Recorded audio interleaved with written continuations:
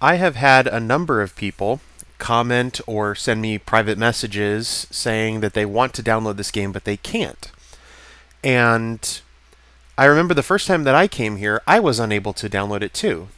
But I figured it out in 1404. It messed up the first time, and then I figured out what was wrong with it.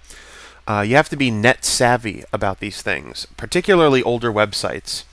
Let me go on a quick rant, and I promise this video will be under 2 minutes. When you go to old websites, I hate the fact that websites won't take content from other websites. For example, the hundreds of pages of Wikipedia I've gone to where they quote something from another website, and that other website's article, it no longer exists or can't be found, or the website in its entirety is gone. I really hate that. If you're going to show something from another website, I want you to keep it. That creates extra copies of it so that if one of these things goes away, everything else still exists. Anyway, so we're going to go to Incursion.